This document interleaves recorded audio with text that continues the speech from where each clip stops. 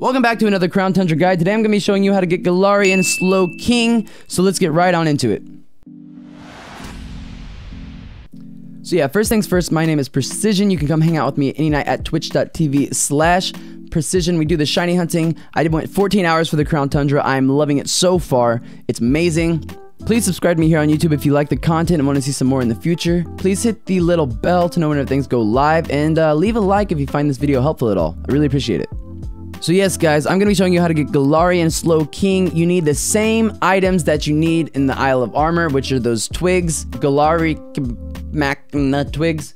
They do drop in the Crown Tundra, so you can get them in both DLC areas, but you are going to want to get 15 instead of 8.